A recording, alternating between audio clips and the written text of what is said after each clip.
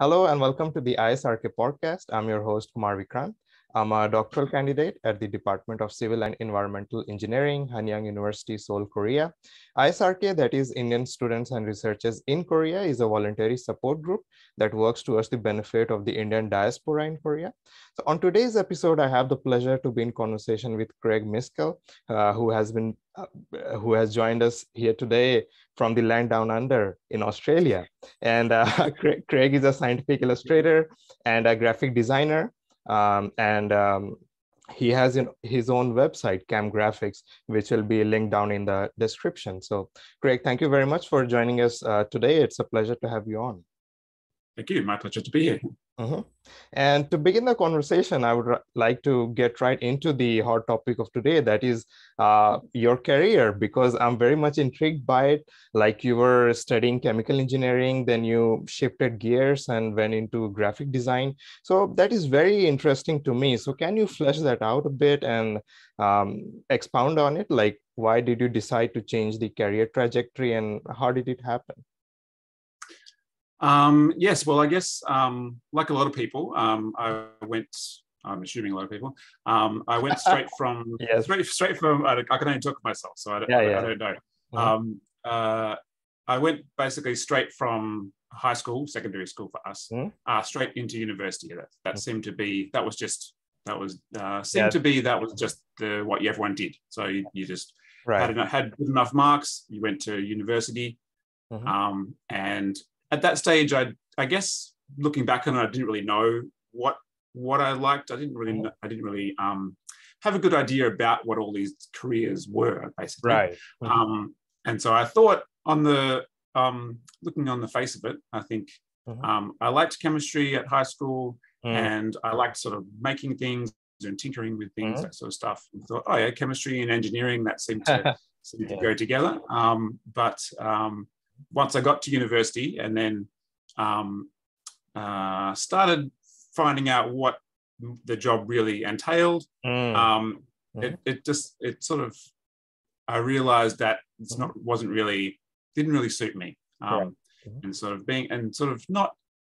not that the people weren't nice people, they're all lovely people in engineering, like yourself, an engineer. Engineers are great people. It wasn't really for me. And so it took me a couple of years of being young and sort of finding my way to realize that this is not really for me. And so then I basically, how I came from there to doing what I do now, was a very roundabout way. I'd never done art at school at all. Oh, really? So yeah, I'm not one of those lifelong artist people from a very young age. I see. I'm not sure what it was, but I always thought of myself as someone that couldn't draw or couldn't do these sort of things. And it turns out that I can, yeah. So I basically took off. I went for a drive around Australia for a year with a friend of mine. So left university, didn't finish the degrees, just decided to drop out of those. So I never finished those degrees. I was probably a year or two away from finishing those, but as you can imagine, in the second and third years, they get really really full on, a lot of hard work, and I just found I couldn't put the work in to a field that I wasn't really enthusiastic about, wasn't passionate about. Yeah, like it was not meant for you. So exactly, yeah. I still enjoy science. I still like science and finding out about new things and stuff like that. So my role now suits me perfectly. So I went basically on a big trip around Australia with a good friend of mine. Stayed with some family over in Queensland. I'm in Perth at the moment. That's where I was born and grew up. So I drove around Australia, stayed with some family in Queensland, saw a bit of the world, got a bit more experience, or a bit more of the country and a bit more experience. Drove back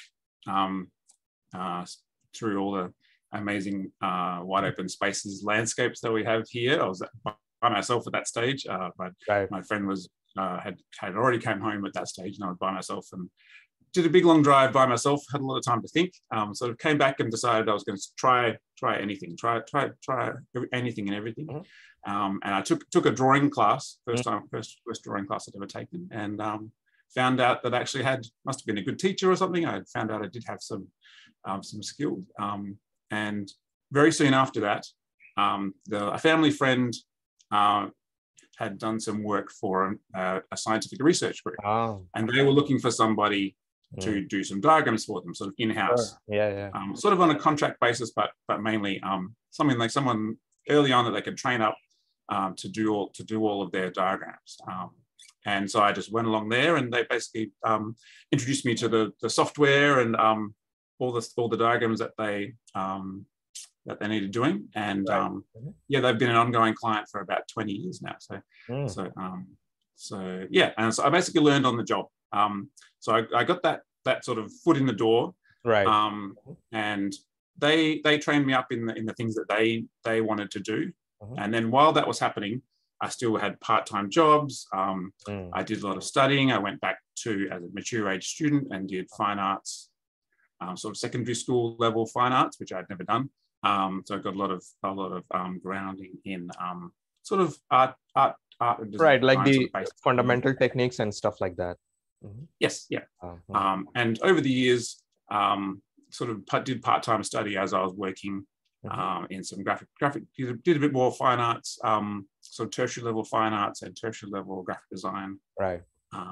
Studies as well. And yeah, mostly it's my skills have been gained by doing, by just very fascinating. Yeah, thanks for sharing. And it's actually very inspirational that you follow your lead of what you are meant to do. Like you go ahead and find that way. Many people are actually not able to do that. So yeah. So thank you. Yeah, it was a big, I guess could be seen as a risky sort of move, but I was lucky enough to have good family support and a very supportive family behind me to sort of be there with whatever decision I made. So it was, I was very lucky in that regard. I can imagine a lot of people would not have that reception if they decided I'm just going to leave my degree and go and do whatever. And like, what? No, you can't. So yes, I was very lucky in that regard. Yeah. And actually, I was very much interested in knowing like what goes on into your job profile at the moment. Basically, when I hear like scientific illustrator, graphic designer, so I think like, oh, you must be taking on projects and designing and doing as what the client wants. So can you basically expound on that? Like what kind of profile goes into your current job scenario? Yeah, there's not really any typical sort of day, really. It's one of those fields that it's basically, it's very flexible and it's very, it can be very busy times and very slow times in terms of, because you're basically at the mercy of whenever anybody else wants work done. You're not self-directed. Sure. I mean, you're self-directed as much as you can be in terms of networking and trying to find clients and stuff like that. But basically, it's funny that I imagine you know a bit about writing papers and things like that. Right. The dealing with the graphics is sort of the very last step at the end of it. Yes. Sort of at the end of it, you've got all your wonderful data, and your graph is not really. It's not really showing what I want it to do. Is there a way we can? I actually leave a blank page for that, and I write all this stuff, and then when everything is written down, then I make the diagrams. So. Yes. So well, it makes sense because that's the one thing that I've found is you don't really know what you need out of the diagram until you've made all your scientific discoveries, until you've, I mean, often you can make diagrams of methods early on, because you already know the steps that you take, certainly with experimental science. But yeah, it's always seems to be the very last thing for everybody to deal with, which is fair enough. It can be seen as sort of an afterthought. But and also that's a good time to do it as well, because as you know, the whole process of science, you're finding out about this particular subject you're writing about as you go. So it's very difficult to it's funny that you mentioned that, because sometimes happens like I'm doing catalysis research. So what happens is initially my proposition is that okay, like this organic compound is oxidizing into carbon dioxide. So that is happening. But to find out the intermediates, like the process through which that reaction is happening, so we do some spectroscopy experiments. So maybe sometimes it happens like I make a diagram to show that process, but then when I get the spectroscopy data, I go back to the diagram and insert those intermediate pathways that were actually taking place. So yeah, I understand. Yeah. Yes, yeah. It's sort of your ideas evolve as you say, as you go along, as they should. Yeah, it would be that certainly you wouldn't want to be a scientist that has very rigid ideas and say it's my findings have to fit to what I thought was going to happen. If you could be flexible there, and certainly in the diagrams, it's good to do that at the end so that you can incorporate all those findings that you had along the way. Yeah. So I guess back to the question. My typical day would be there's a lot being sort of freelance and working for myself. There's a lot of just general boring administrative things of like invoicing and checking emails and all that kind of stuff. Keeping organized is maybe not my strong suit, but it's something that definitely you need to keep on top of. I could probably do better with that. Being an artist, if you can see my desk here is a bit messy with things all over it. So it looks it looks. This is right, you should have seen it before. This is the cleaned up version. Yeah, that was bits of artwork and drawings everywhere. So it's keeping organized, keeping on top of things, and basically bearing in mind a little bit. So I'm jumping ahead. So basically keep track of my ongoing projects, see what stage they're at, whether the first draft need to be sent off, things like that. So I basically talk to people either via email or via Zoom or in person if I can. Yeah, sure. To basically get a good idea of essentially a design brief of what they want for their diagram. And I sit down and talk with them in depth about what the reason behind this diagram is, what the scientific concept they're trying to show, everything like that. Talk a little bit about design sometimes, if they have any particular, style guides from a publication or that they need, things like that. Perhaps any references or any descriptions. Yeah. Yes, yeah. Any text that needs to go in there. Sorry, dump my desk there. Any text that needs to go in, technical details about font sizes and diagram sizes, because it's always good to know those constraints up front. If you know that it needs to be 200 millimeters by a 200 millimeter diagram, then I know how to scale things properly. Whereas if it's going to be shrunk down to a 10 millimeter square, all my font sizes will be too small if they get shrunk down. So it's good to basically nail those things down at the start. So that sort of have that sort of initial meeting. Then I'll go off and do all the design work myself. Then send in sort of a first draft for people for the scientist to look at or the client to look at. And then comes the editing. And they'll basically go through it and say, that's not quite right. I'd like this thing to be a bit bigger, this thing to be a bit more emphasized, or maybe I didn't explain myself, and this is so it's becomes an iterative process from there. So it's very rarely that it's just a one-step process. It can often be sort of a couple of weeks of going back and forth, and the scientists, once people see things visually, they get more ideas in which direction they want to take it. So they give you feedback, then you reorganize, and I understand. So back and forth. Exactly.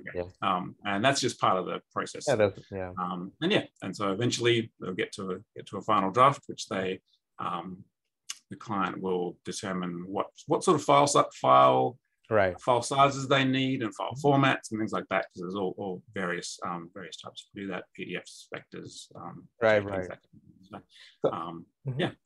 I reckon that the networking must be playing a big role in your field, like you also touched upon it briefly earlier. So how important is LinkedIn in I also got to know about you through LinkedIn, so how important it is in today's world? And I think almost every professional is on LinkedIn, right? So it's very much connected. So how much an important role does it play in your career and in your profession? A big role. Yeah. Networking is essentially the way to find work, really. Yes. And that's the only way to do it. There's no Yes. or for me certainly there's no there possibly are scientific illustration organizations. Yeah, I reckon that in your field it must be like playing a much more bigger role. So that's why I wanted to ask you about it. Yes, yeah. So I'm lucky in a few respects. Essentially, LinkedIn plays a big role. I've only been using LinkedIn for the past couple of years. I'm not much of a social media person to start with. I've never have been, but certainly for business purposes, sure. I'm trying my best at that. So I've certainly got lots to learn there. But yeah, it's been productive so far. And so yeah, networking, reaching out to people as we've connected on here. Also what they call content creation, producing things. Sure. So it's often showing people what you can do is a good way of getting your name out there. Right. So if you have diagrams that you have created that you're able to share, just doing LinkedIn posts are a great way to do that. Twitter seems to be quite a good place for scientists as well, in particular. Nowadays, lots of the journals are also on Twitter nowadays. So.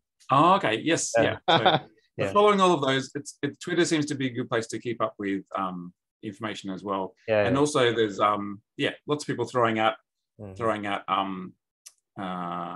very off the cuff sort of comments, requests for help and things like that. I sort of helped someone recently who was just, I'm not sure what to do with this diagram. Has anybody got some advice? And with all the hashtags and things like that, they sort of pop up in whatever you're following. And so I was able to help out this scientist with a diagram they were doing through there. So it was nice. Yeah.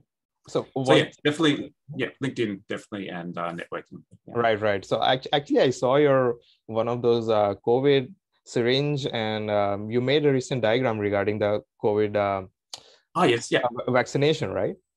Yes, yeah. That was through a client who's now an ongoing client. Connected via LinkedIn, actually. So it was. That's right. Actually, I'm not on Twitter, but I actually follow. I saw through your profile briefly for my background research. So. Yes. Yeah. I saw that. Yeah.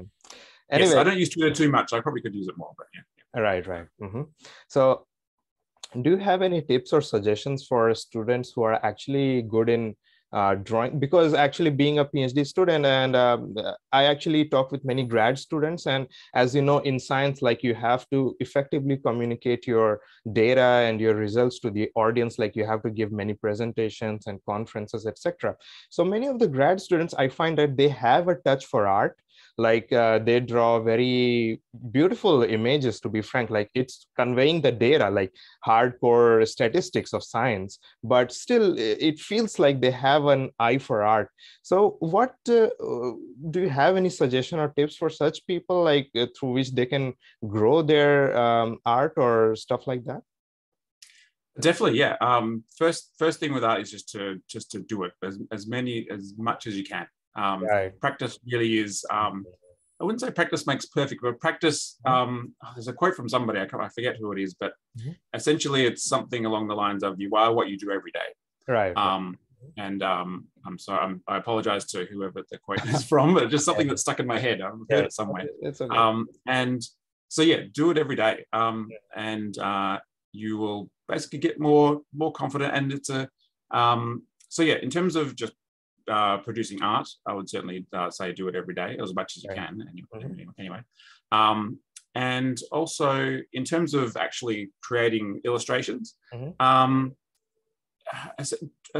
again. A lot of my perspective of doing art is just by doing it, and you there's certainly if there is a fellow, if you're with your own science or a fellow scientist who needs a diagram, you can just clean it up a little bit, or if they've got a rough hand-drawn sketch that what am I going to do with this, and just even I hesitate to say do work for free, but certainly if you're practicing and you're just helping out a friend or something, or for your own work, it's great practice, because or someone else or perhaps in the very early stages, like you're in those times it could be more of a gaining experience kind of thing. Yeah. Yes, yeah, that's true. It's up to you. It's a very personal thing. There's lots of people that Right. do things for experience, Sure. and it can be certainly beneficial. But yeah, It could it's also a be it's a exploitative. slippery slope. So Yeah, yeah. yeah. It's a slippery slope because Right. the classic thing with if anyone who does any bit of art, your friends and family, they all think it's pretty easy. So they don't see the hard work behind it. Like, oh, you draw all the time. Can you just draw me a picture? And I'm like, yeah. So I it can be understand. frustrating. Until and unless someone has drawn a full-blown illustration or a full-blown drawing, they do not understand how much effort actually goes into creating that. Yes, So. yeah, it's definitely worth compensating people, Sure. compensating artists. Yeah, certainly a bit self-serving there, but yeah, I hear a lot of horror stories of people. Right, actually, yeah. So I actually exploited. follow some of the other scientific illustrators on LinkedIn and also on Instagram and others who actually draw cover art for the journals. And some of them, right, so some of them actually have those kind of horror stories, and one of them actually shared it, and she's based in the US, and I actually read it, and it was like, and some scientist actually contacted her to get the journal. So usually they have a contract basis, and like you also talked about, so they pay and it's a service, right? So that is happening. But sometimes they just get the image and then they vanish, like Yes, without paying. So that was a very horrific. Yeah. Yeah, you're right. I like the term you used. It's definitely a service. Yeah. And if, think about it as like any other service. Like you wouldn't call up a plumber to come to your house and fix something and say, oh yeah, I'll just tell all my friends that you're a great plumber. I'm not going to pay you. You can't. People have to live. Yeah, at a certain point. So yeah, you do have to be careful out there. But yeah, certainly practicing on anywhere you can, and as long as people know that this is you're doing it for a favor, and as long as the ground rules are set pretty clear that this is not going to be an ongoing, I'm going to give you free work all the time. Yeah, that's a great way to practice. And as far as actually creating diagrams, there's a few. I've sort of picked up some things over the years that sort of main ideas to think about as you're crafting diagrams, and they can really polish the final make product. things look a bit more professional than if so. For instance, if you're a lot of people know how to use PowerPoint for doing other PowerPoint presentations and stuff like that. I'm a big advocate of using programs that you know well, because it's never most of these programs you can do a lot with PowerPoint. You can do a lot with those sort of programs, especially if you can do it quickly and you know all the capabilities of the program. So certainly if you're going towards the more professional route, eventually there's a lot of extra features for things like that I use, like Illustrator and Photoshop and Corel Draw and things like that. They do have a lot of that are professional level programs. But when you're starting out, and if you're someone that just needs to, you don't want to be a professional illustrator or anything like that. You're just trying to get your diagram for your PowerPoint presentation or your poster or your paper to look as good as it can be. And there's a few little design principles that I've picked up over the years that essentially getting things lined up, essentially using guidelines, making sure all your sort of boxes are all lined up with each other, aligned, things like that. Making sure everything's consistent, like you've got the same font size throughout the whole diagram. It's amazing the number of times I see people have, this is in 12-point font, then it's 11-point font, and then it's like 13-point font, and it looks and it might seem visually to your eye that it looks okay, but your eye can pick up the technical differences. That's one thing that I've noticed over the years is if there's a way to make things exactly the same, make them exactly the same, because your eye will pick it up. It won't necessarily pick it up that they're massively different, but it'll pick up there's something's not quite right. This isn't polished or professional because that box is 1 millimeter larger than that box. Your brain sort of just it sort of, you might not see it to the naked eye, right. But it does come off as a bit sloppy. And so little things like that make things, if you've got 4 boxes in the on your page, makes them all exactly the same size, all 40 millimeters by 40 millimeters. Also, all exactly lined up with each other, things like that. Yeah. I reckon that alignment must be playing a big role, like a vertical alignment, horizontal alignment, make it uniform. Yeah. Yeah. And yes, so there's a related sort of a thing to that. Essentially, whenever I'm, as a main design principle, things look designed if they look deliberate. If they look like this color is definitely different to this color. Like if you have orange and yellow, they're definitely meant to be different. So it looks like you've done it on purpose. That's kind of if you look at something, to me, design means if someone looks at something and they say, oh, someone's made a choice to do that, and it looks like they've done something. Yeah. And for me, a major way to do that is to make things, either things are exactly the same or they're very noticeably different. Yeah. Where you get into, if you have like 20% gray next to a 30% gray, then you may have done it intentionally, but to someone else, it looks like you've got it wrong. Looks like you've got, that looks like they've tried to use that gray and they've messed it up. Right. So if things can look deliberate, clearly the same or clearly different to each other, then it looks designed. If you've got, I think that's same with sizes of things. As I said, sizes of boxes, sizes of fonts, and one way to do that is certainly with size. Is make things noticeably bigger or noticeably smaller. So if go up 2 or 3 font sizes between things. If you've got a heading and a body text in a diagram or something, make the heading at least like 14 point versus 11 points, something like that. If it's 13 and 14, then it looks like it just looks a bit off. It looks like you haven't quite, you've got something wrong, things like that. So and if you've got an art background, then use your own sort of eye for color and eye for spacing and stuff like that. Using grid, there are plenty of resources out there to help you with layouts in terms of grid lines and how to section out pages and stuff like that. I'll definitely use those sort of resources because they're sort of basic design principles that will make things look aesthetically pleasing. So I would say practice a lot if you're, and also use the resources that are out there because there's plenty of YouTube tutorials and things nowadays, like that. Nowadays you can find lots of stuff online to learn from. So certainly from the technical aspect. I guess for me, it's the design, the art aspect is one part, and then the technical aspect is another part. So knowing how to visually make things look nice is one thing in terms of colors and shape and size and stuff like that. Sure. But then knowing the technicalities of the programs that you're using, those things, definitely go find a YouTube tutorial. There's plenty of free ones out there for your specific program, and within an hour you'll know the basics of that program, and then it's just a matter of practice.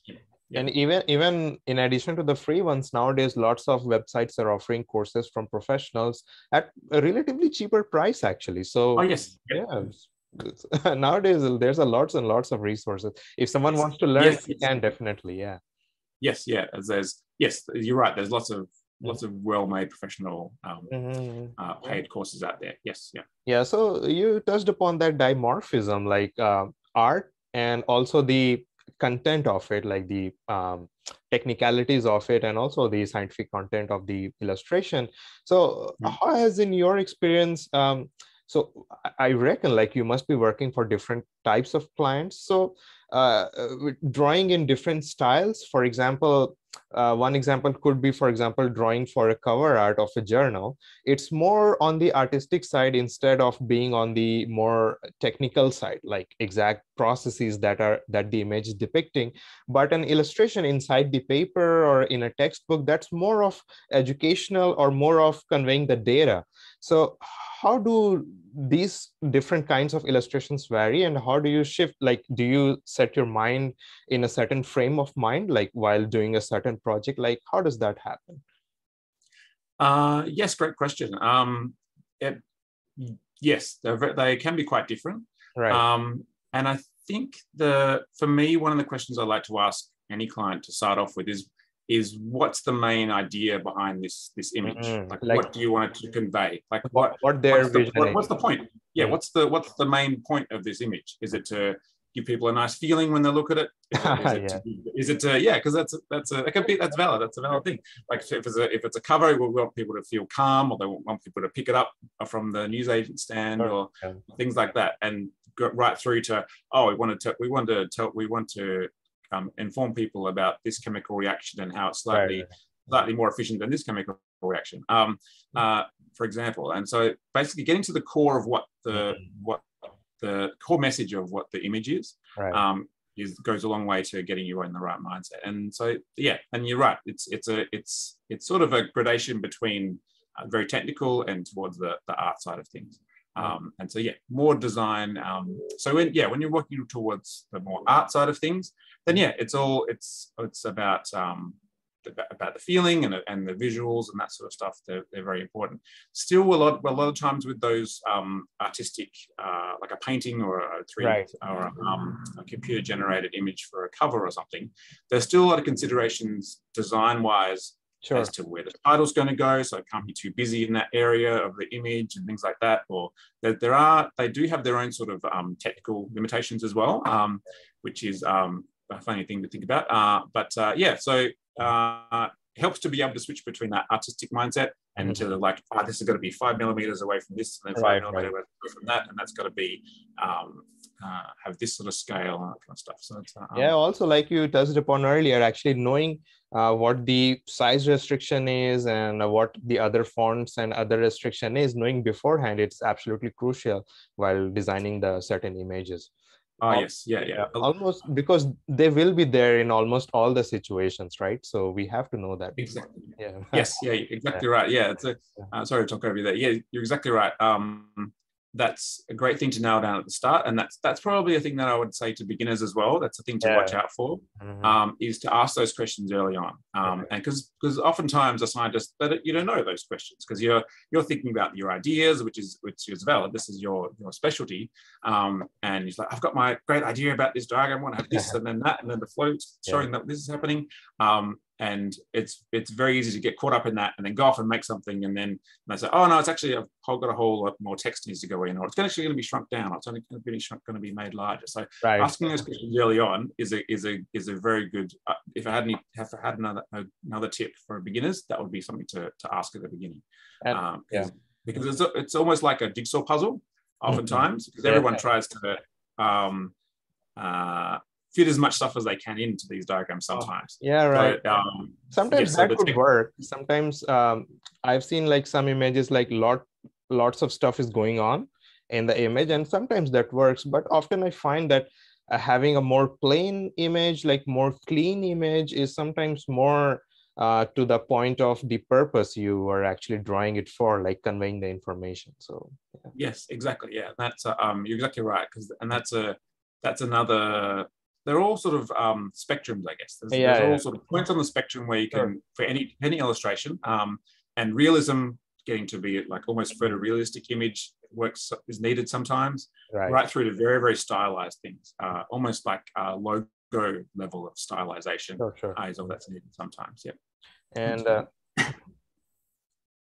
And I wonder, like, you must be communicating with lots of people, like different clients, and so you must be interacting with various different kinds of temperaments of people. Some people may be very clear or very, very direct communication, like what they want, and some people, like you said, might not actually be knowing what they actually want, and you have to extract the information. And sometimes it must be getting quite what's the right word here? Confusing, or sometimes irritating even, I wonder. Frustrating, I think. Frustrating. Frustrating. Never really irritating. It's best not to get irritated. Right.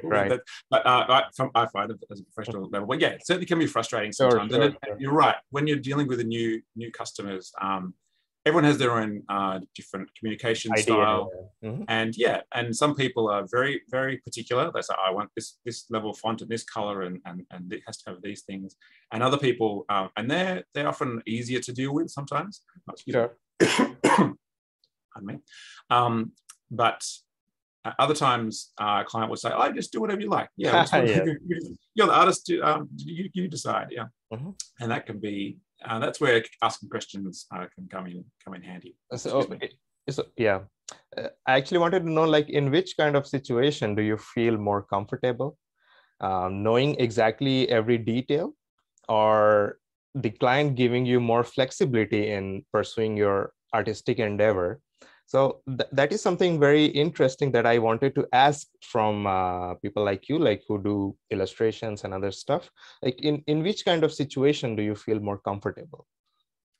Probably somewhere in the middle. Often, it's good. It's really good to know people's technical requirements as in terms of what they really want to have, what they feel is essential to the diagram. It's really good to know that early on, because it sometimes happens that halfway through making a diagram, and someone's like, "Oh, can you add this thing in as well? We need. It's not quite right. We need to add in this. We need to cover this part of the research as well."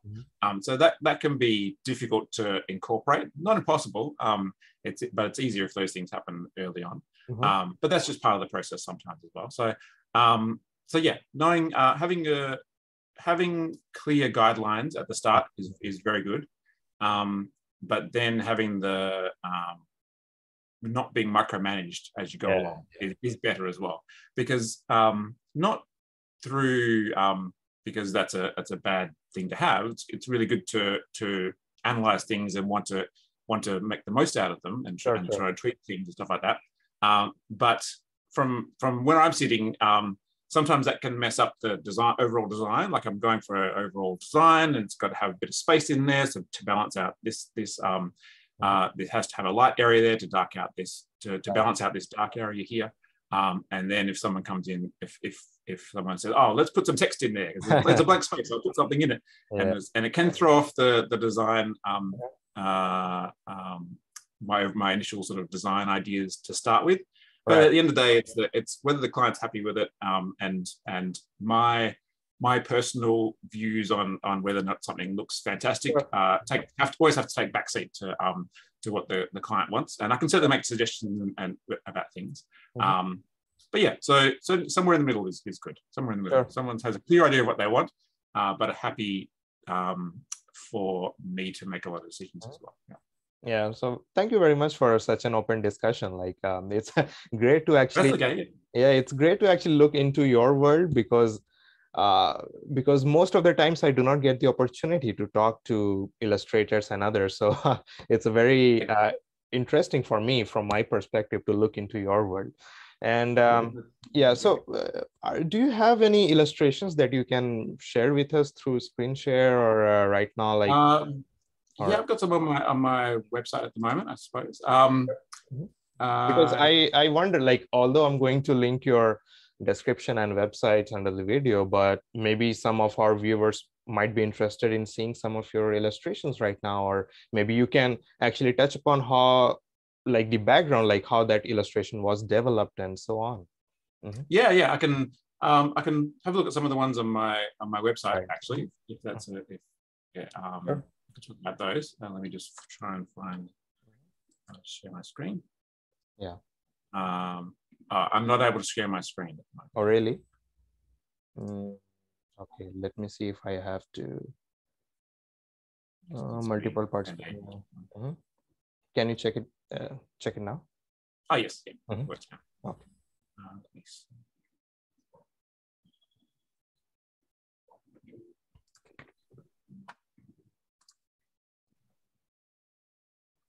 All right.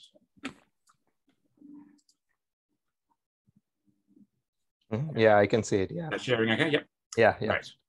Okay, so this is my website. Plug for me, I guess. So yeah, this is a good idea of all the different types of services. Can you like? Sorry. Yep. Can you share the screen again, because I think.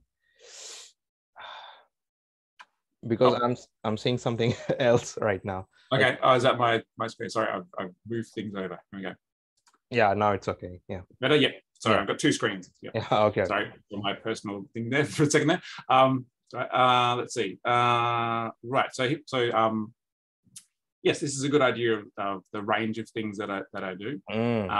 Oh yeah, I like this turtle versus tortoise. Nice. Yes, that was I did a whole month of doing infographics, just my own personal sort of thing, and that's one that I like that sort of showed up, that worked out quite nicely. And this is a good example of, this shows a lot of principles actually. So symmetry, sort of from the left and right there, to the left and right of the image. Very simplified. I basically tried to, this is one of the diagrams where I basically tried to make it as simplified as possible, but still have enough information in there to be, enough information to make things. One thing I'm finding very interesting in this one is the turtle's legs are much more longer than the tortoise's. So that is something, a nice detail.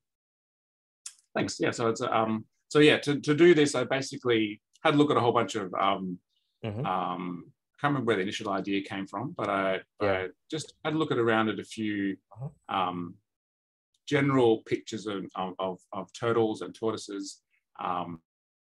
And sort of found this sort of general. There must have been a website somewhere that had these sort of pictures, I think. From a few different sources. So I don't think it was there's not any one place I got this from. A lot of times, just looking around generally at a particular topic is where to get ideas from, and they sort of pop out at you from, I'll use this idea from here, this idea from here, and combine it all together. Certainly, if this was a professional job and it was for a paper or something, I would certainly reference if there was anything to reference that I used scientifically.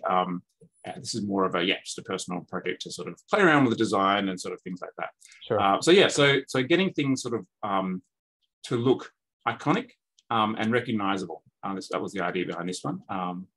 And I think there's been studies that say that our brains process images a lot faster than they process text. So anything that you can visually portray just makes it jump out at you a lot quicker. I'm quite happy with this one. So in terms of symmetry, spacing, in terms of these are all in exactly the same space. It looks very clean, like well organized and very clean, not clustered. So that's something very nice. Thanks. Yeah. So this is more towards the design end of things in terms of the information.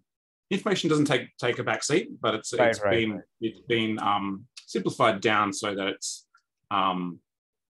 it's just enough information in there, visually to sort of get the idea across. And that one, as opposed to this is another infographic that I did that month. So this one is more sort of a standard vector graphic illustration of like a Bunsen burner. And this one's more towards a scientific diagram, sort of a level of detail where you've got sort of things that are labeled, bits of text, these different font sizes. This is more of what would be on a poster, perhaps. Sure. So a bit more. If this was for paper, it would certainly those fonts would all be the same. Also, size. You convey this information very clearly, like the air hole size and how does that, like on the left side, how does the air hole size control the type of flame? So that information is visually conveyed very well. So very nice. Thank you. So that's another example of trying to. So a fair bit of work goes into essentially keeping in terms of design tips as well for people wanting to do something like this. I've made sure these are all these squares are all lined up perfectly, same amount of space in between each one. These are all the same size, things like that. It'd be easy to just draw one and then draw it again and so draw another one again and have it almost exactly the same size but a little bit off, and whereas I've basically drawn this once and then duplicated it 3 times, and then worked on each of those duplicates so they're all exactly the same, things like that. So That's a little tip to duplicating things. Draw things once, and if they're going to be slight variations on an image, then draw it once and then duplicate it. I also, and then I also edit often things do that. Yeah, to maintain the sizes. It's a great way to keep things consistent. Yeah. That's another one. All right, back to here. So this is a more recent scientific illustration that I did for some scientists here in Perth, Vanessa Brown. And yeah, this is in the field of seeds. And something one thing that I've learned I've picked up over the years a lot of science from talking to lots of scientists, and basically got to know a lot of science as I go. And yes, this is another connection because my wife's actually a scientist as well, so that's a big help in terms of networking and everything like that. That's certainly, she knows lots of scientists, and I know lots of scientists from just through personal connections and things like that. So that's always a big networking opportunity as well. So this was a scientist that I. Oh wow! So they are like coating chili, and you describe the chili with the red color, and that's very interesting. So yeah, this was a really fun one. This image, because I basically sat down with the scientists, a group of three of the authors. We had a really good hour-long conversation about all of them explaining what this process was. And so this section down the bottom is the new ideas. So in terms of collection, processing, and storage, they're all in terms of this field of science, they're the things that everybody knows, everybody does. So for that reason, they're a lot smaller on the page, and they're a lot more stylized. So oftentimes when creating a diagram, it's good to know the visual language that the audience already knows. And so in this instance, it's seed scientists. And so this is common knowledge to them, these first three circles, collection, processing, and storage. So for them, that's everybody knows that, everybody does that. So you do not need to focus on them too much. So that's why their sizes are relatively smaller, but the lower portion is the new technology. So that is much more highlighted. Correct. And so it's conversations like that happen at the start of projects, and that enable you to focus in on what's more important. Yeah, so either the new thing or the unusual thing is often given the most importance in a diagram like this. And yeah, so this one's got quite complex because it was 4 different post-harvest treatments, they're called. And so within each process, there's sort of a before and after effect with these. So this one, yes, sorry. I think these are all vector graphics, right? All vector graphics, yes, yeah. I mainly work in 2D vector graphics. That's my main. So all the ones we've seen so far, they've all been created in Illustrator. And I've had many years I mainly use Illustrator now, but I have many years working with CorelDRAW as well, which is another vector. Yeah, for 2D vectors, I generally use Inkscape because it's open access. Anyway. Oh yes, yeah, exactly the same process, exactly the same concept, and yeah, the main differences between something like Illustrator and something like Inkscape is just the controls are slightly different places, the menus are slightly different. And they're essentially the same sort of program. It's just it's just where everything is and all the tools and things like that. You can switch between the two, between Illustrator. If you learn the concepts on something like Inkscape and then want to move it on to something like Illustrator later on, that's definitely a way to go. There'll just be a little bit of a little bit of a shift. Where you reach for one tool and it's in a different spot. Like we talked about earlier, actually, while I was watching these tutorial videos while learning Inkscape, so the teacher was saying that it's the artist that actually defines the image, and it's not the software. Most softwares have almost the same tools, but you just have to learn your way around them. So exactly right.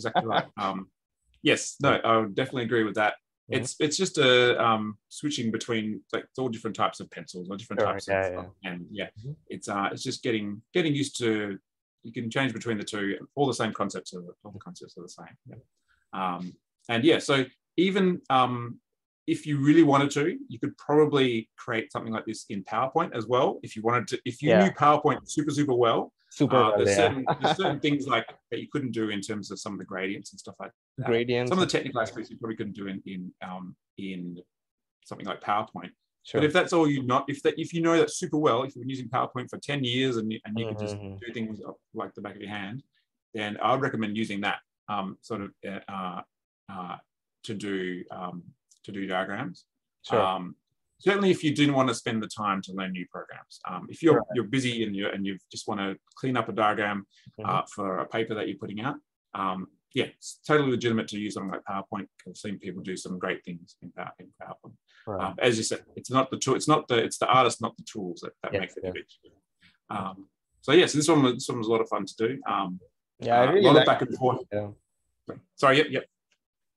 Yeah, I really like this one. Yeah, it's. Thanks. I'm happy with that because it has text as well as the representation of the process going on is very interesting, and also the mouse is very cute. So this is a really good example of a standard sort of a scientific diagram that I would do. A good balance of text and images, not too much of either. Because otherwise you start losing information either way. Yeah, I reckon if you add more stuff to it, it will become more clustered. So yeah, exactly. Yeah, even if it was up to me, I would probably have a bit more open space in between things. Sure. This was one of those ones that was very constrained by font sizes and the overall size of the image it needed to be and things like that. So yeah, if it was up to me, I would sort of do things like make margins slightly bigger and stuff like that. This is just my designer hat, my designer hat on. But yeah, the client was happy with it, and it went onto their paper that they put out earlier in the year. So it was, yeah, it's published. So that's it was a success, and they were happy. So that's the main thing. That's the main thing. Yeah. Another version, another diagram here, which is hard to see on the full page. I'm quite happy with how this one turned out. This was actually from one of my wife's old papers. She was studying soil texture in certain area. Just by looking at the image, I could tell that it's to do with the land or soil or something like that. Yeah.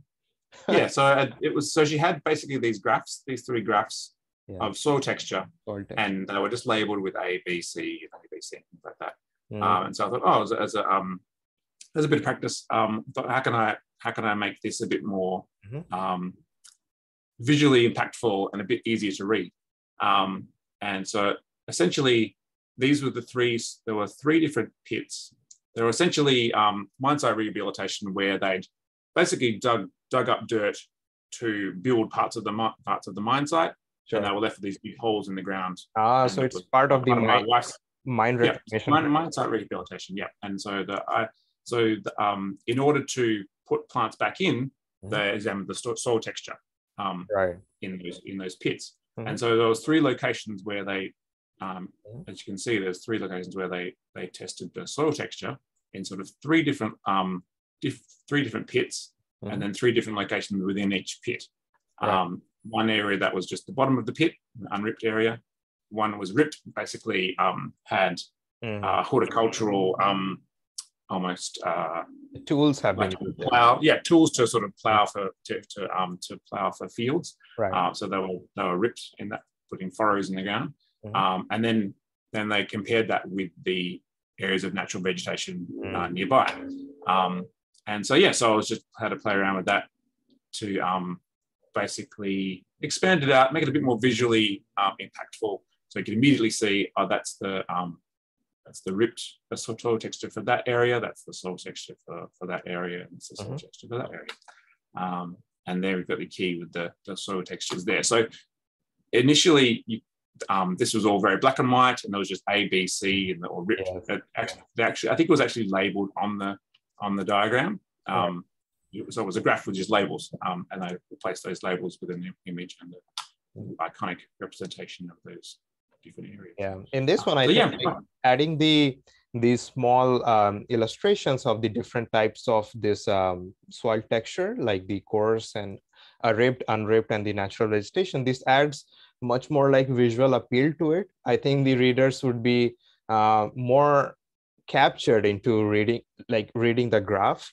Like if it was like in the traditional setup of science papers, like only different patterns and just naming ABC instead of this visual illustration, that would be more less exciting.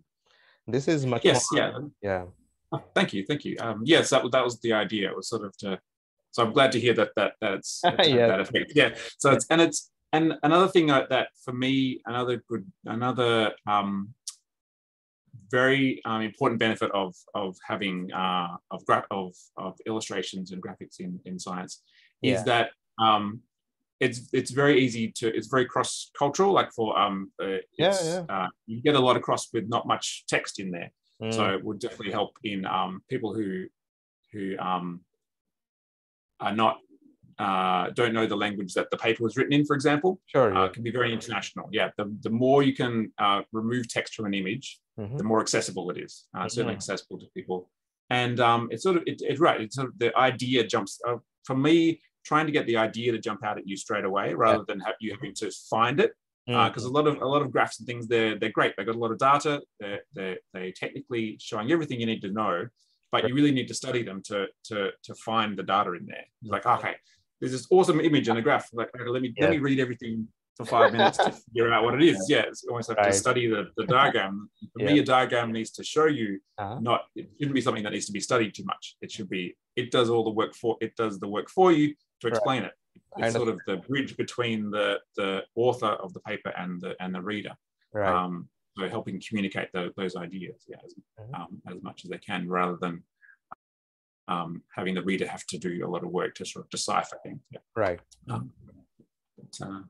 So there's two of the ones that I quite like, and these two here, these are more sort of graphic design end of thing. So conference posters, for example, more like a poster. So this is like a conference poster idea, where looking at these things now, I may change. My design mind is trying to edit things. But yeah, having things laid out with columns is always a great thing to do. Things that most people know with posters. But yeah, just getting the posters generally have like more this kind of textual information. Like you need to read. Like generally, what happens is the poster is presented in a conference, for example, and people walk up to the poster and then read all this closely. And posters generally, people who do not know, like it's printed in a much larger size, so people can easily read all the text and everything when it's actually presented. Sorry. Great point. Yeah, this image here would have been expanded hugely. It's very different. Back to my point before of knowing what size it's going to be when it's looked at the end product. So this is the text. And also, I think that's one of the critical advantages of doing this vector art, because you can actually scale it in any size you want without any pixel effect. So Exactly. Yes, that's exactly right. Yeah, you've hit the nail on the head with the difference between vector programs and something like Photoshop. Whereas essentially, with things like Photoshop, the pixels, the number of pixels are set at the beginning. When you open the file, the pixels are set. Whereas with a vector program, it's all computer modeling of the sort of formulas. It's vector, all the vector formulas of where the points are, and the bitmap image only is created at the end. It can be scaled to any size without losing any detail at all. Exactly right. But one thing to note though, when you are using, because this is a good example of a combination of using photographs in a vector image, which is a great visual impact thing to do. But one thing you really need to watch out with those is that the images are large enough.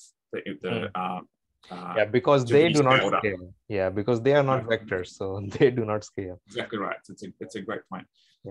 Yes, exactly right. It can totally ruin a design if you've got, I'm going to make this thing that can be scaled up to be a poster size, and then you have this horrible pixelated. One of these pictures just wasn't good enough quality. So horrible. So yeah, and this was back to another cover. This was the cover layout for a draft report that I helped on for the government report last year. And yeah, this is certainly more image heavy. Right. So yeah, this is an example of that. More towards the graphic design end of things.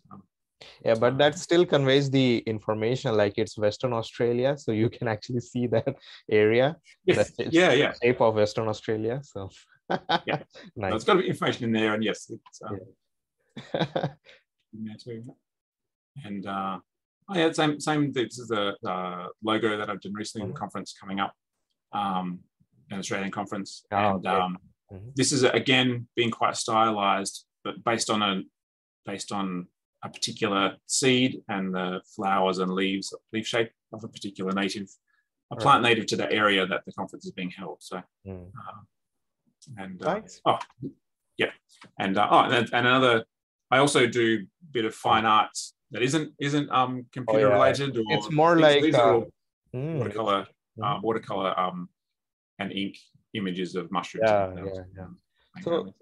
So do you draw that using a digital pen or? No, this was with a sort of fine line pen. So just a regular sort of black sort of art line ink sort of pen. And combined with watercolors and then scanned in and there's still a layout. There's still it's been put into a layout in Illustrator with all the background and the circles and everything like that. I certainly couldn't draw circles that nicely freehand, but make it more presentable and more informative. Yes, yeah, and this is just more an art piece rather than could be used as a design for a poster or an illustration. But this is just a bit of fun, really. So this is more something I do in my spare time, which could cross over into work stuff. Right. Sure. Yeah. Yeah, that's probably a good cross section of what I can do. If you want to, is that a kookaburra down the page? Yes, yeah. So that's a kookaburra. Yeah, this is more of a sort of coloring in page. This section here, sort of bilby and a kookaburra. I could tell that was a kookaburra just by looking at the head. So that says many things, right? Because your illustrations are so on the point. Thanks. Thank you. Very nice. Yeah. Yeah. Thank you very much for sharing, Craig. That's okay. Yeah. Very interesting to see. That's all right. Yeah. It's all right. Bit of a stroll through my website there. But, sure. Yeah. So that's a. Sorry. Yeah. Go ahead. You were saying something. So that's a in terms of what I do in terms of a job, anything through from the scientific illustration side of things to infographics, even to the page layout for posters. Being from my I'm in the active research side of science, so from that side, actually my two favorite images were the mine reclamation soil graph and the seed one. So those were what I would also show in papers. Basically, so those were more interesting for me. Thanks. Yeah, that's where the majority of my work would be. Things like that. It's science. That's my main focus is scientific illustrations for papers and things like that. So, anyway, great. And that first one was actually used as a visual abstract as well. The seed one. We use that as a visual abstract. That could more be like an abstract or for educational purposes. Like many times you have to make images, illustrations for textbooks and maybe high school science books and stuff like that. So yes, definitely. Yeah. So thank you very much, Craig, for sharing all this beautiful illustrations and for talking to me for so long. We have been talking for more than an hour now. So very nice. Sorry. Yeah, it's all right. It's perfectly. Thanks for giving me your time to explain everything and talk to me. So that's I really appreciate it. And that's good. So we have been talking about lots of serious stuff, and before ending the conversation, let's talk about some soft stuff. Basically, I wanted to know like how important, like like you also showed your watercolor mushrooms and stuff, like what you like to do in your free time and stuff like that. So how important is it to have like hobbies and interests beyond our immediate work? Because many times I see people getting burned out, uh, particularly in research, particularly in academic research. People are always like in their lab doing stuff and things like that, so they may get burned out. So how important is it to have like hobbies and interests beyond our work? How important is it to rest, and how important role does the family play in it, like families and friends and things like that? Yeah. Yes, I think it's very important to Yeah. have a balance. And that balance can be different for every person. They have their own level of what balance means. And they might be quite happy just working 10-hour days or 12-hour days, and that's perfectly fine for them. So first thing I would start out with was find out what's the right balance for you, and certainly take advice from people, but don't feel like you need to follow what someone else says, that you need to do this or you need to do that. Certainly experiment. One can try that out, like whatever suggestions they receive, they can try that out, and whether that works for you or not. But at the end of the day, they have to find their own way. So exactly, yeah. So it is finding that balance is very important, I think. And yeah, hobbies and other interests outside of work are, for me, are definitely a big part of it. I have certainly struggled with anxiety and depression type issues in the past before, and I always find that family and friends, keeping contact with them is very important. And also, having hobbies, for me in particular, having hobbies where you can focus on things. So I like creative hobbies, where I'm focusing on creating something, and I find that it's very much mindful. It's very much like mindfulness, where any worries or thoughts sort of don't think about it, and they just leave my mind, because I'm focused on drawing that little picture or things like that. So anything that's or whether that's coloring in, or it doesn't have to be you don't have to be an artist to in order to do things like that. So it could be crafts, or it could be knitting, or could be anything. Many times art and painting and drawing can be very much healing. Like I've known people who like are not artists, or perhaps they cannot even like sketch perfectly good circles or stuff like that, but they enjoy coloring and drawing something, or just being involved in practicing something that takes their mind off of their immediate work or other stuff. So I think that's very important. Yes, I do think that. I really believe that, and it's the kind of thing that you can do it in little short bursts as well. Like you can, it doesn't have to take away from your time, your productive time, very much. Even just 5 minutes here or there. I think, this is getting a little bit overwhelming. I'm getting a bit, it's all too much. I'll just step outside with my sketchbook for 5 minutes and draw a leaf or a tree or something. Just focus on that, try to get, and then sort of, it's very refreshing, and come back to the task.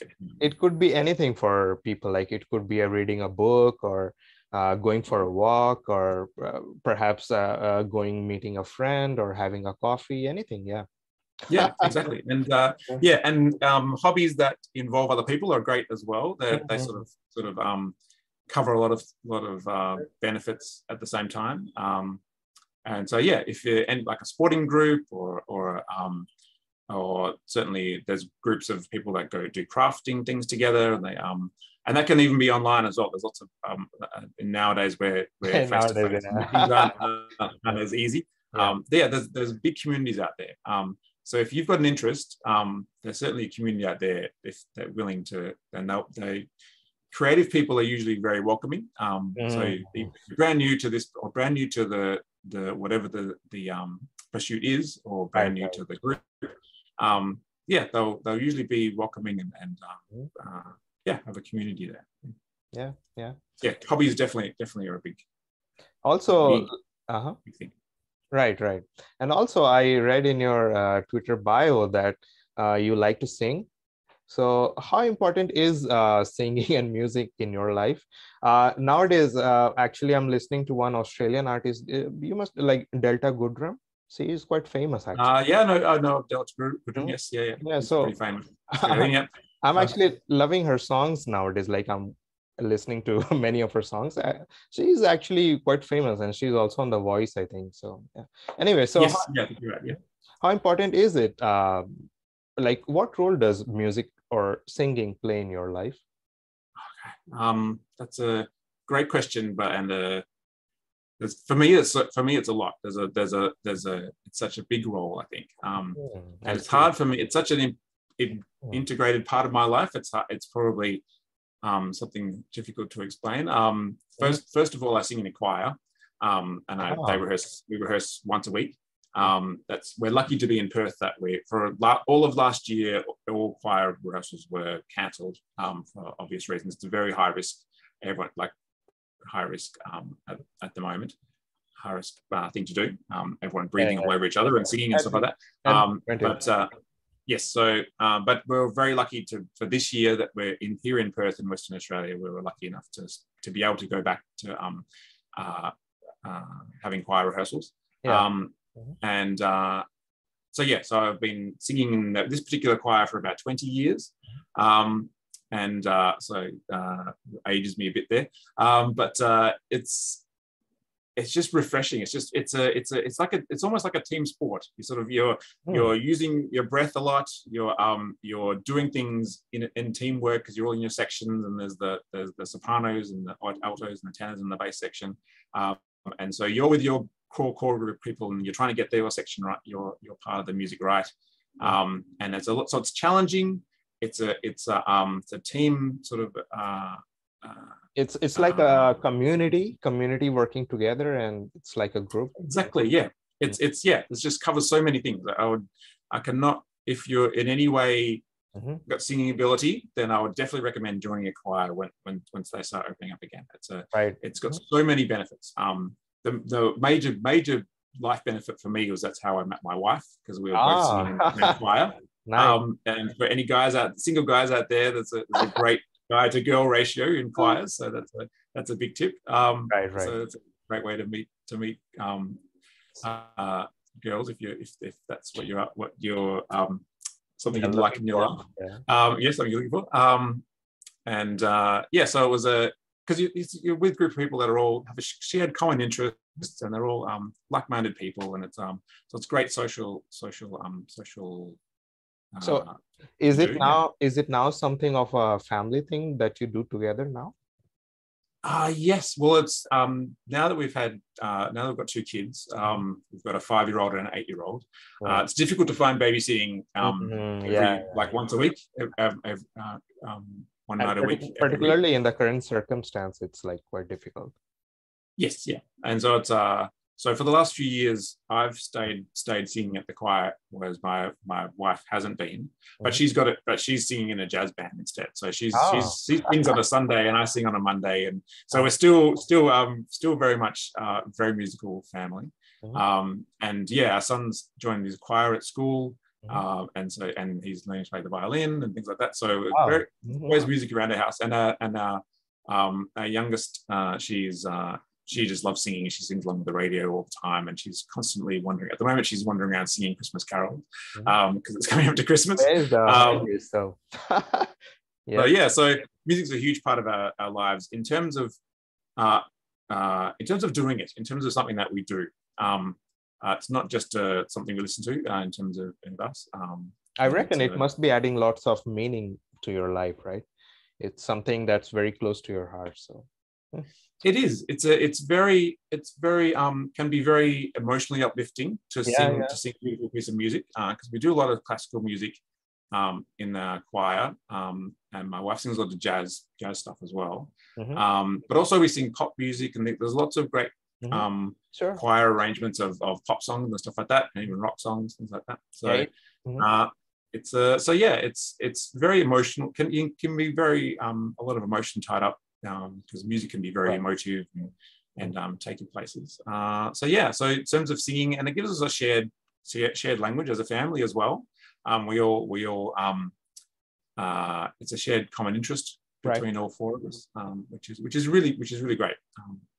It's great to hear you talking about it so passionately. It's Yeah, I can feel your strong emotion from the screen. So Yeah, that's it's very a big part of our lives, and yeah, and yeah, even listening to music as well. sure. Yeah.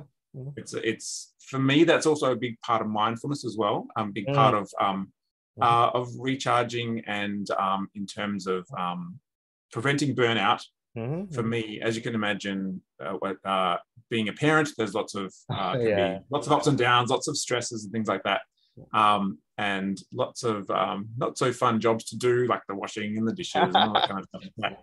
And for me, switching on my favorite song or switching on an album that or listening to Spotify while I'm doing It's those like things. magic. It's like instantaneously converts everything, like turns your mood. Exactly, yeah.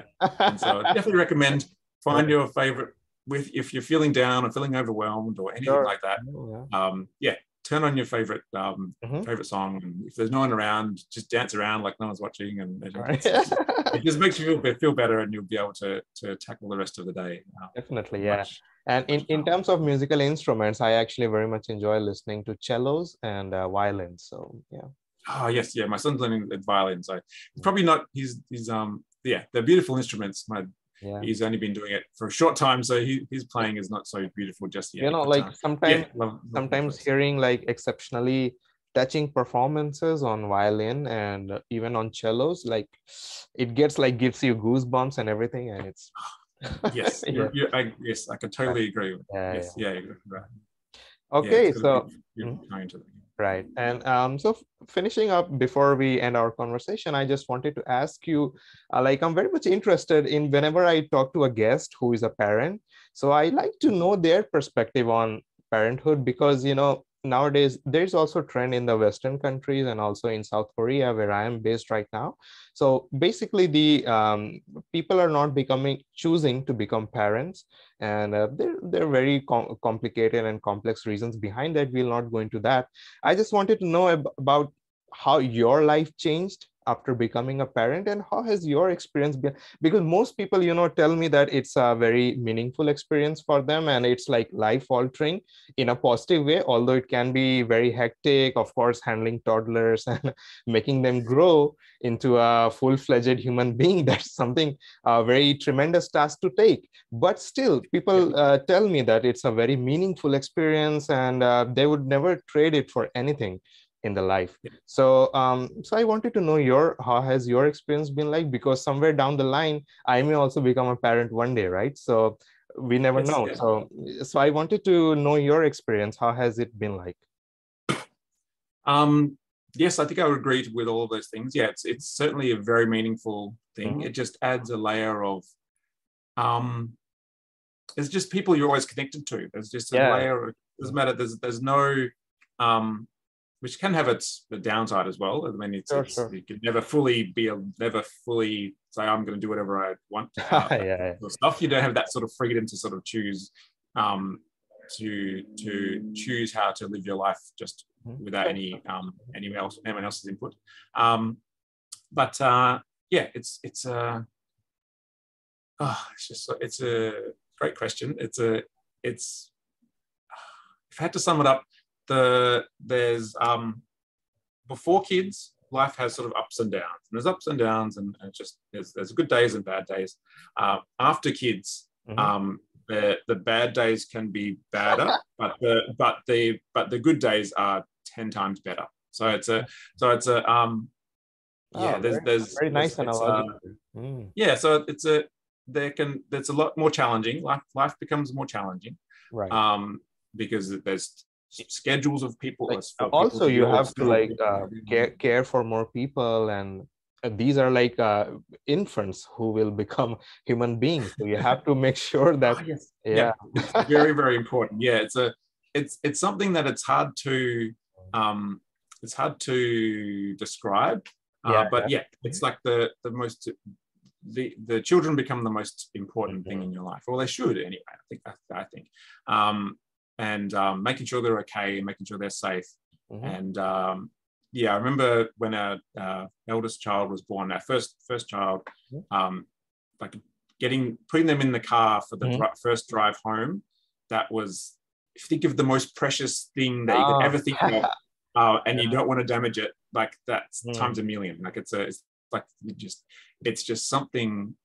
Children is just so the most precious. They're just so right. Precious, and it's important, that you get it right as well. So it can be a lot of pressure on yourself, but to try and be the best parent you can be. But kids, you only need to get it right about 70% of the time. I think you're allowed to make mistakes, and kids will survive okay. So it's not, you don't have to be the 100% best parent every single day, which is, nobody can do that. Nobody, yeah. But so it's definitely rewarding, definitely a lot of work. But as I said, the bad days could be a little bit badder because there's more pressure, and a lot of stuff to deal with, things like that. But it's completely outweighed by the good days. I understand, and then seeing the first steps and the first words and the first time doing things. And so one of the interesting things I noticed is the one sentence you used. Actually, whenever I ask this to any of the guests, so they also almost all the time they have used this sentence, that is, the children become the most meaningful things in your life. So this sentence everybody uses. So it's a yes, yeah. That's true. It's true. Well, it is, and but it's good. It's meaningful. Yeah, definitely, it's a meaningful responsibility as well. It's a sense of responsibility as well, and that can have a good have a good effect on. Sure. Yeah. It's always good to have good responsibilities, I guess. Yeah. Otherwise, good to keep you focused and on track and in life. Also, the responsibilities actually add meaning to our lives. So that is something like, I think that must be having quite a positive effect on people who take it. Yes. Yeah. Definitely. Yeah. One thing I would say though is it does change your life in a big way. Yeah. There are certain things that are harder to do once you do have kids.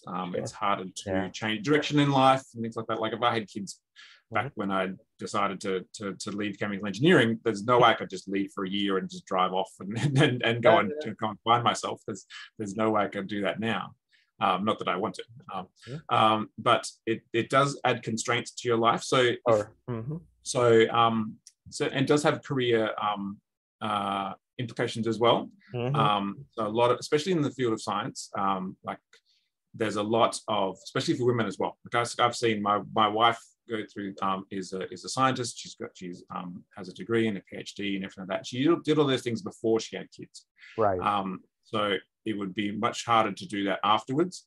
Sure. So what I've seen in a lot of the great women scientists that I have in my life, the ones that do have kids, they tend to do a lot of their studying first, and then have kids a little bit later in life, because it's research science is very demanding, and there's still a long way to go in terms of the scientific community being accommodating for parents, for mothers and fathers. So I would certainly. I'm seeing a trend that tends to be happening later in life. And nowadays also I'm seeing publishers like ACS or Elsewhere and others are coming forward to celebrating women in science and bridging that gap basically that you also talked about, like accommodating like a new mother or a new parent. So I think slowly change is happening, and hopefully we'll see lots of it in the coming years. Yes, hopefully. It's very much needed. I understand. That's very much. Anyway, so thank you, Craig, for this. I think it's one of my longest podcasts so far.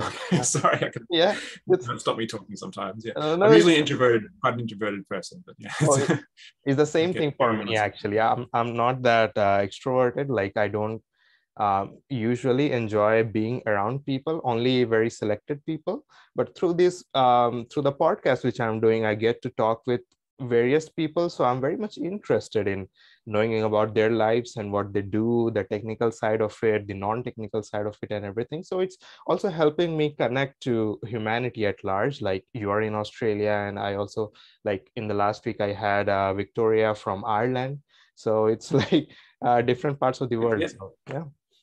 Yeah, it's great. And one thing I found through my life and career is it's always good to have as many experiences as you can, and say yes to things. I think it's easy as an introverted person to say no to things, like, oh, that's scary, I haven't done that before. But the more you can try to say yes to things, like, oh, I haven't done it before, but I'll give it a go. Sure, yeah. And you never know what new skill you might find, or what new friend you might make, or what new career opportunity you might find. Yeah. Okay, so thank you very much, Craig. And do you have any final comments or questions for me, or otherwise we'll end it? Yeah. No, other than great. This is a fantastic podcast, and thank you for having me on. Yeah. And I've certainly, you're a great interviewer. I certainly, okay. I watched some of your interviews in preparation for this, and it put me at ease quite a lot. I was a bit nervous. I've never been on an interview, never been interviewed for a podcast before. So seeing your manner in being an interviewer certainly put me at ease. So thank you very much, Craig. Yeah. Look forward to seeing more of your podcasts, and you've definitely got a new listener for your podcast. Okay, yeah, thank you very much. And Craig, and have a good time, and hopefully I can get you down the line, somewhere down the line, where we can talk more stuff if you would like. And yeah, let's stay in touch. Definitely, yeah. Yes, definitely will do that. Okay, thank you very much, Craig, and have a good one. Yeah. Thank you. Yeah, bye. Bye. Bye.